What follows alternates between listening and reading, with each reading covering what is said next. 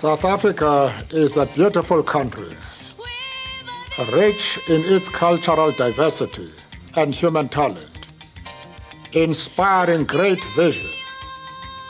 When I think of our beautiful land, I think of our history of struggle, a struggle for dignity, justice, and humanity. The many South Africans who have died in the cause of freedom, peace, and a better life for all our people. The beauty of our country is surpassed only by the beauty of our people, a people rich in the diversity of our many cultures, but one people.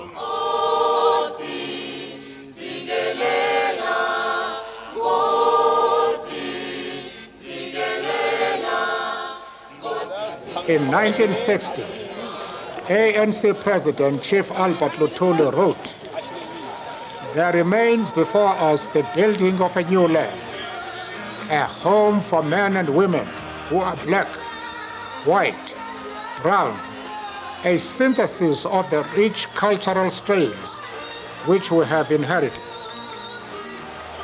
Somewhere ahead, there beckons a civilization, a culture, which will take its place in the parade of God's history, besides other great human syntheses." In pursuit of this vision, Albert Luthuli embodied the dignity and restraint that characterized decades of resistance to colonial and apartheid oppression, the ethos of non-violent protest, precipitating the formation and growth of the African National Congress. One must believe in the goodness of man. For if you cease to trust man, how can you operate in the world? I humbly say, I attribute all actions of men to the weaknesses which we possess, human frailty. I mean, even the white man's oppression arises out of selfishness, pride, and greed. Well, those are universal weaknesses. They may be intensified under certain situations amongst some people. And I repeat, once you cease to have belief in man, then you cease to have belief in God, you know. Chief Luthuli's stature as leader, statesman, and father of the struggle against oppression was acknowledged by the world community in December 1961. A true patriot, for his commitment to peace, justice, and equality for all, he became the first South African to be awarded the Nobel Peace Prize. Friends, I like to say, quite long ago, my forebearers extended a hand of friendship to people of Europe when they came to that continent. What has happened to the extension of that hand, only history can say. If history be the final judge, the African hand of friendship was met with the iron fist, colonial conquest, and dispossession of the land. Inspiring generations to come, Bambata ignited the flame of resistance in 1906, opposing the imposition of the poll tax, which forced Africans to seek work in the cities and down the mines. Bambata was brutally put down, and his severed head paraded in triumph across the country by the colonial authorities. Colonial conquest provided fertile ground for the seeds of apartheid and the Grand Bantustan design of the Nationalist Party government. Over 3 million African people were forcibly removed from their homes in the decreed white South Africa and dumped destitute in the barren Bantustans. Confined to 14% of the land, African families were torn apart, and breadwinners forced into the twilight existence of migrant workers and the degradation of single-sex hostels. Influx control and the brutal enforcement of past laws turned everyday African people into criminals, as large-scale prosecutions took place countrywide on a daily basis. To ensure a bountiful source of exploitable African labor for a white apartheid economy, Bantu education, an inferior and separate education system for blacks, was imposed. By the end of the 1950s, the Nationalist Party government was firmly in pursuit of their final objective, the dispossession of every African person of citizenship and fundamental rights in South Africa. In Africa, as our contribution to peace, we are resolved to end such evils as oppression, white supremacy, and racial discrimination, all of which are incompatible with world peace and security. Canvassing against the exclusion of Africans from the political process, the African National Congress was launched in 1912 in direct response to the declaration of the all-white Union Parliament. Characterized by its vision of a non-racial society, the ANC mobilized along non-violent lines, a tradition partly inspired by Gandhi and later by the passive resistance campaign mounted by the Indian community against the imposition of the so-called Ghetto Act by the Smuts government, which sought to segregate the Indian community and restrict their access to land and business rights.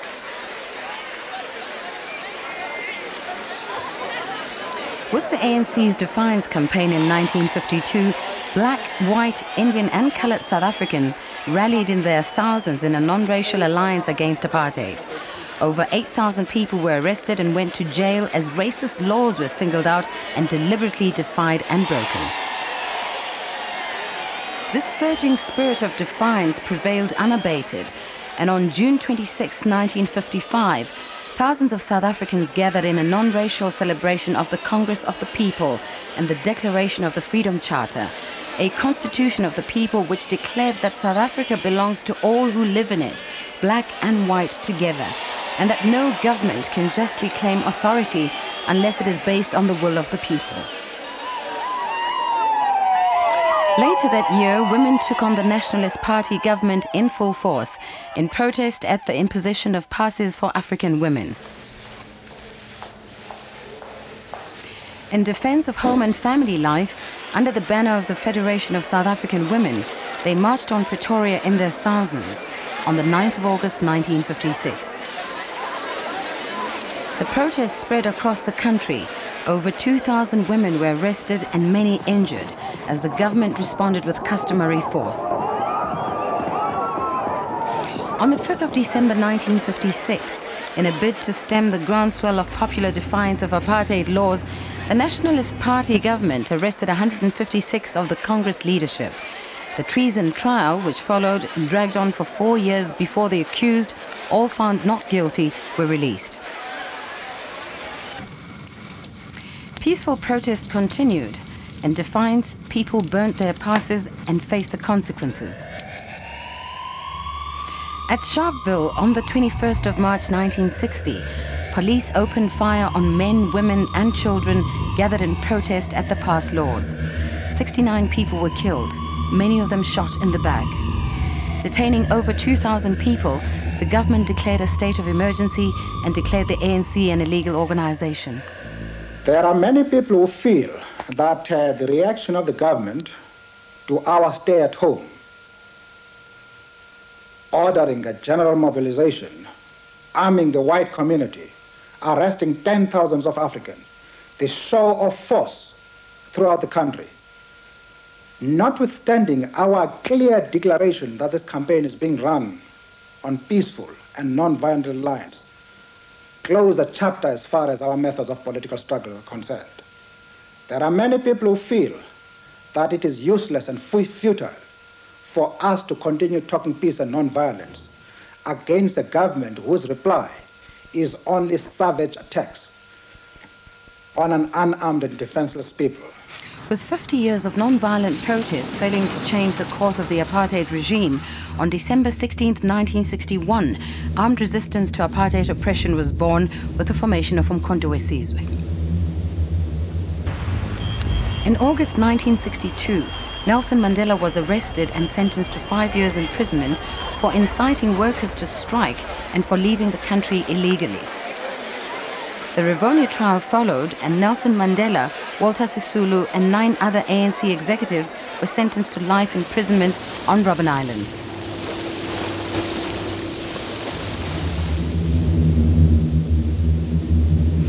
with mass detentions of prominent members, the imprisonment of leaders, and the banning of the organization inside South Africa, the ANC survived in exile and developed into an internationally renowned liberation movement under the leadership of Oliver Tambo.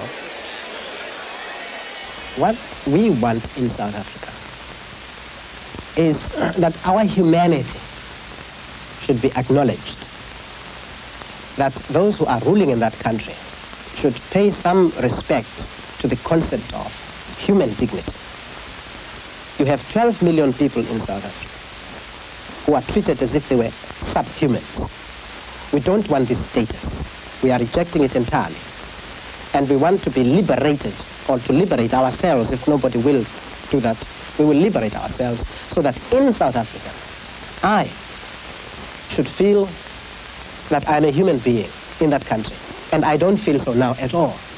I feel I'm a stranger, a foreigner, and at best, an animal in South Africa. This is how I feel. Inside South Africa, oppression intensified. Protesting against inferior Bantu education and a government decree that Afrikaans be the medium of instruction, the youth was swept to the cutting edge of the struggle in the watershed that was June 16, 1976. Battles between police and school children in cities across South Africa left over 500 dead. Authorities cracked down with the iron fist. Police brutality, torture and deaths in detention became the order of the day. Hundreds of young people fled the country and with new resolve joined the ranks of Umkhonto weSizwe to fight apartheid oppression through the armed struggle.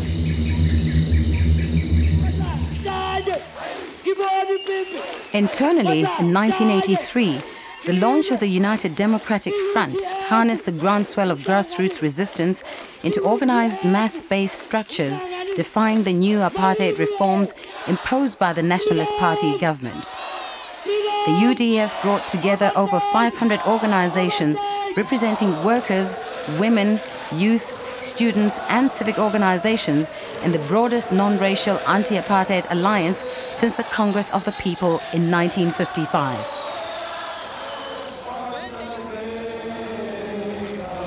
Once again, the government reacted with the iron fist. By 1986, a countrywide state of emergency was in place. Over 30,000 people had been detained and numerous political activists murdered by vigilante agents of the state. By 1989, a fully fledged defiance campaign was underway as countrywide people deliberately broke their banning orders and defied institutionalized apartheid laws.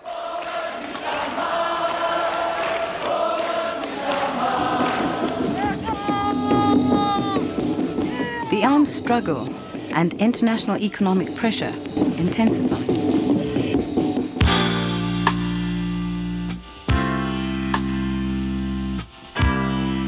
By 1990, the Nationalist Party government was finally forced to abandon its grand apartheid design, and after 80 years of struggle against colonial and apartheid oppression, the ANC was unbanned and political prisoners released.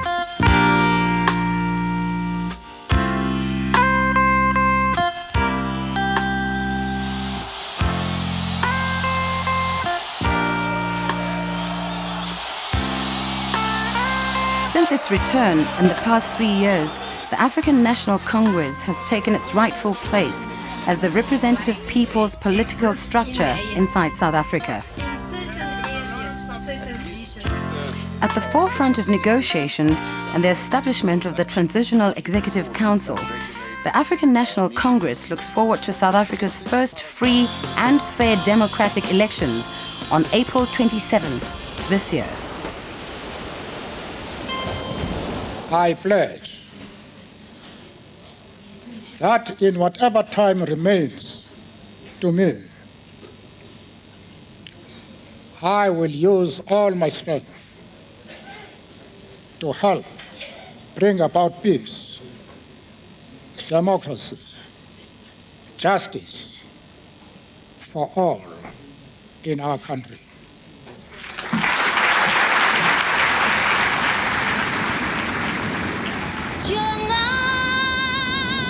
When I look to the future, I say the beauty of a land and its people, fulfilled in the vision of a non-racial, non-sexist, just and equal society, where all are guaranteed dignity and human rights.